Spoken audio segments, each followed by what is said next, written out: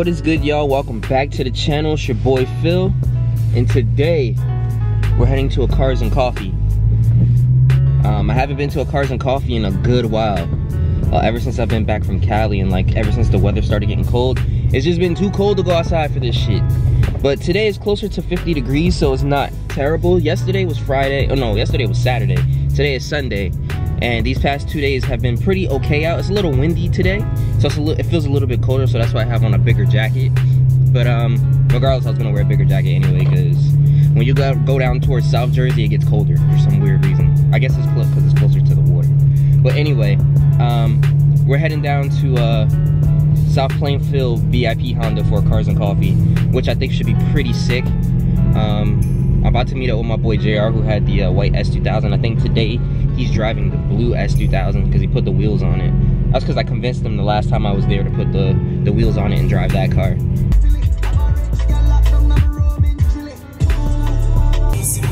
Damn, you took out the Suzuka one.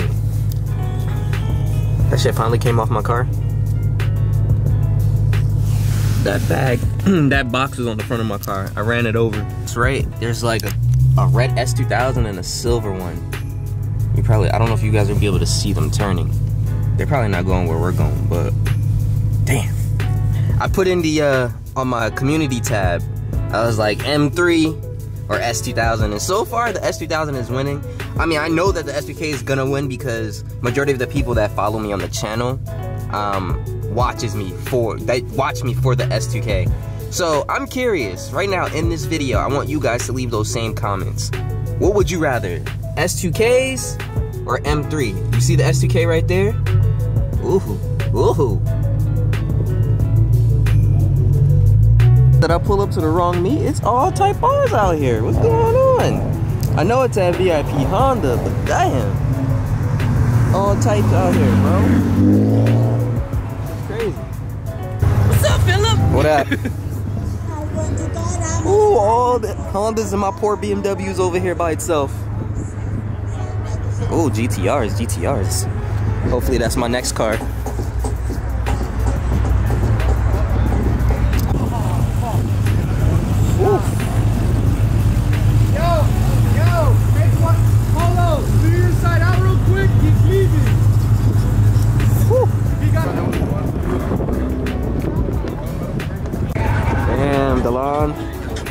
All my Honda boys is out here.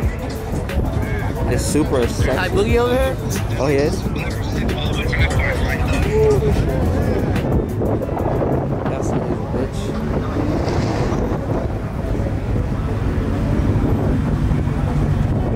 Damn, bro, this Supra is so fire.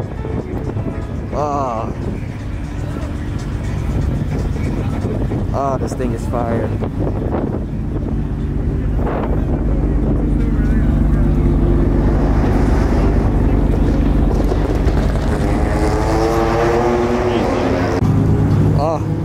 This MR2 is fire, but this Supra.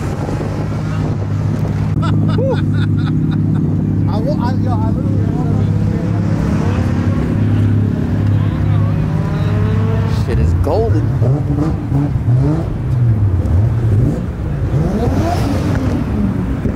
Y'all hear that shit, bruh?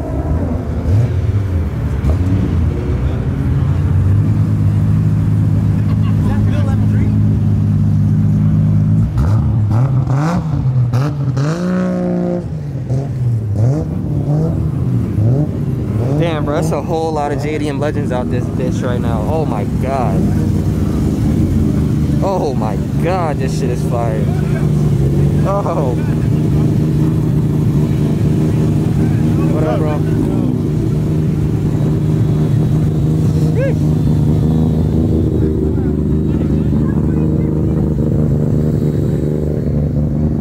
This bitch is bad. Turn right.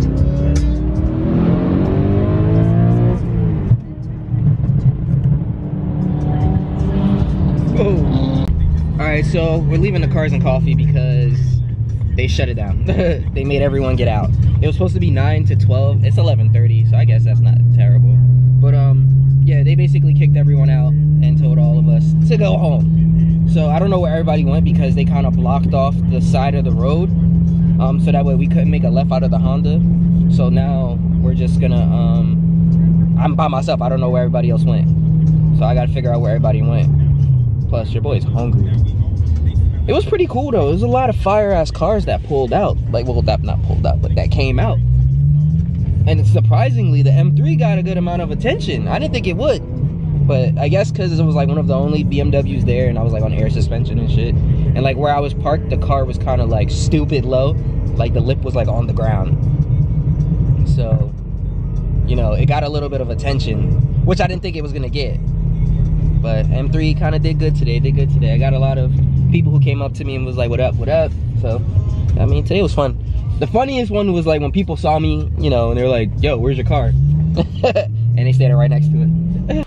All right, guys, so it's the next day. I decided that I wanted to change my push to start emblem to the red one. I've had this for maybe about, I don't know, ever since I got the car really, because I changed this a little while ago. I put like this little carbon fiber M trim on it. So now I just want to add the red push to start button. So what you have to do is just, you know, pop all the tabs out. It's all tabs going across the whole thing. And then I just pulled it out using a flathead on this side, on the passenger side. And then everything came out, and then there's a couple tabs in the back here that you have to pull. And then it's able to just come out freely. So I'm just gonna pull the tab,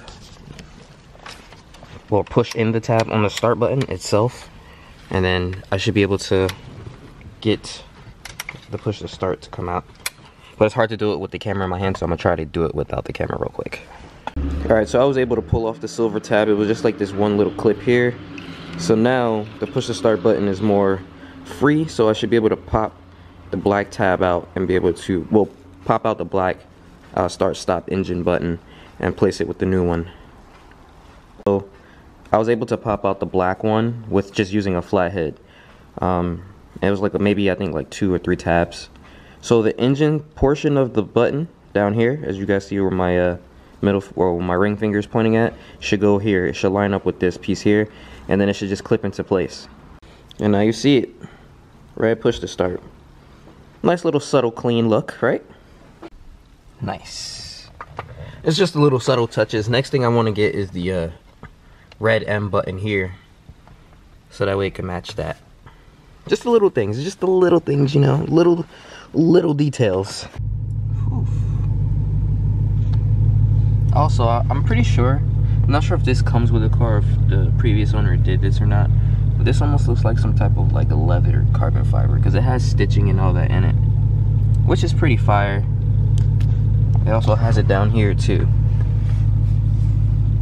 because it doesn't feel like a vinyl wrap. It feels like material, like some type of leather or something, but it gives off the impression as if it was carbon fiber.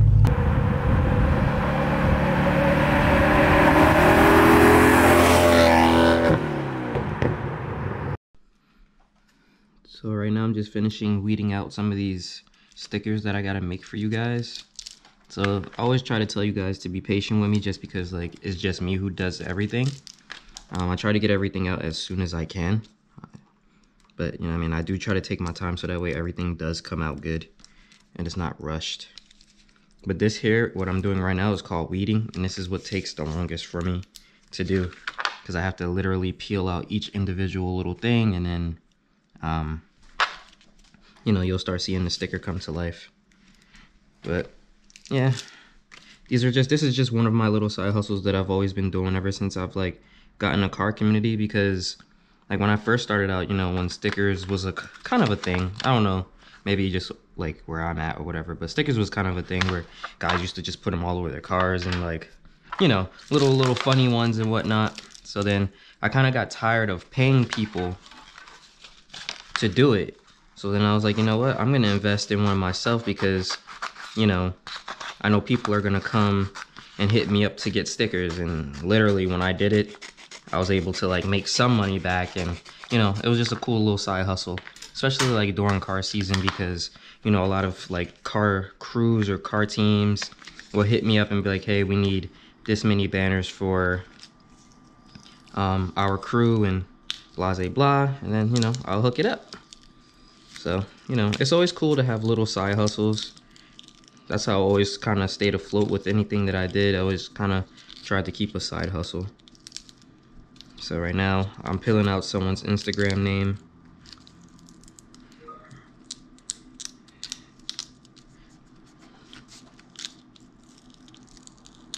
So like I said, this is kind of just the hardest part. I feel like when you're in the car community, you should always have like a little side hustle, just because, like, you know, car parts and everything always becomes expensive. Nothing is ever like cheap with it. All right, we nighttime cruising. I'm about to head to the gym. So actually I already recorded this, but I messed up and on the GoPro, and I thought it was recording and it never recorded, so I gotta do it all over again to put this out for you guys. So I decided I'm just gonna drive the M3 to the gym, because your boy's trying to, you know, lose this quarantine weight. So basically, the reason why you guys clicked on this video is because you guys want to know how much did I spend on this M3, and do I own it, and a whole bunch of other stuff that I always see in the comment section. I always have a lot of you guys asking me, you know, not really asking me, but always see like comments like, well bro, why would you finance an older M3? That's such a waste of money. I watch people go broke trying to, you know, keep up with the M3 and etc, etc. And sometimes I respond back and sometimes I don't. But, you know, one thing for sure, I never try to talk about money on my channel because I don't want to ever feel like I'm rubbing it in you guys' face. So I'm just gonna kind of like give you guys a breakdown of everything and letting you guys know that this M3 is owned by me. And that was Vanessa. Her purse hit the damn shifter. Yeah, so when you pulled your purse, it pulled the gear. Oh, that's what it was? Yes. Whoops. But anyway, I own this M3. All right, my name, clean title, and everything. Okay, so the big question: how much did I spend on getting this M3? So I paid $18,000 for this M3. That is literally how much I paid. The guy had it up for $19,500, and I told myself, well, I was just talking to my boy Maine, because he was the one who went with me to go look at it, and I was saying, yo, I know he wants $19,500, but money talks, you get what I'm saying? I'm gonna go there with the cash. I'm pretty sure he'll accept it. So I went there with the cash. He was trying not to hassle, ended up getting him down to 18. So the next big question: the M3 came with 124K miles on it, right? Came with 124K miles on it. Now, to some of you guys that may feel like it's a lot of miles, some of you guys might say that's nothing. So the reason why I went with a little bit more of a high mileage M3, and it's not really because of like I couldn't afford to do the maintenance or like I didn't want to do the maintenance, but it was just like, I know if a person tries to sell a car before 100K miles, especially BMWs, they're trying to avoid doing maintenance on their cars. So with this M3, right, throttle actuators were done, rod bearings were done. I have the receipts for all of it, literally everything, all the receipts. So I don't have to worry about, you know, that stuff for now. I'm not gonna say how many miles because you never know, things happen. But I know that it was done, and it was done last year. So, you know, that kind of preempt me to be like, okay, you know what, I kind of want to go with this one, because I saw a couple other M3s that were way lower miles, but they were beat. Like, front bumpers were chipped up, dented, or fading here and there. Seats weren't in mint condition. Like, it just wasn't for me. And this M3 was like the spec that I wanted. You know, even though I kind of wish I either got a black or a blue M3, I found the M3 that was manual. I did want to get a manual one. I wanted to get one that had the carbon roof and like carbon accents and whatnot. And this car came with it. Yeah, it did come with the miles, but you know what I mean? Like, I felt like for what I paid, I got a lot. You know, it came with an exhaust system. The exhaust system was like $1,500. It came with the GTS front lip, the rear carbon diffuser, the carbon mirrors and carbon roof. I'm not sure if this is a comp package, because from what I've been told, because I said it in a video once, someone told me that the comp techs don't come until like 2011, so I'm not gonna say that is a comp. package, but it does come with the carbon roof and all that good stuff. So I'm not gonna say that it's in a comp package, but it did come with all of that. It actually came with an upgraded system, like the music system. Came with a radar, a couple other things that like was like, you know what, I'll just go with the car because I felt like the car was really clean inside and out. Like I said, 6-speed Fox red interior, no dents on the body panels, maybe a little, you know, little rock chips here and there on the back bumper or whatever, you know what I'm saying, but it was mint all the way around. Carbon roof was it wasn't fading or anything like that, so it kind of made me want to buy the car more, you know what I mean? All the motor work, everything that was done to it, receipts and all that stuff was there, so you know what I mean, I was just like, you know what, I feel like this would be a better buy. It does have a little bit more miles, but it's a better buy, and I know that the owner, you know, took care of the car. So like I said, I know a lot of you guys always ask me, like, you know, well, what made you want to get the M3, or, you know, why didn't you get another car, whatever. The M3 was another car that I've always had my eye on, but it was always kind of out of my reach. Like the S2000 was kind of out of my reach, but like I was able to get it and, you know, afford it and whatnot. But the M3 was always kind of expensive, you know, like even for how much I paid, like I paid $18,000 for this car. So it's like, it's still expensive. So I knew that the ones that had a little bit less miles, because honestly, all of them that I saw had basically like 90K, it was like 100K, and they were going for like 23, 22. So I paid 18 for one that was a little bit modified, not overly modified, for 18, and you know, I still made some of my money back because I was able to take some of the parts off that I didn't need and sell.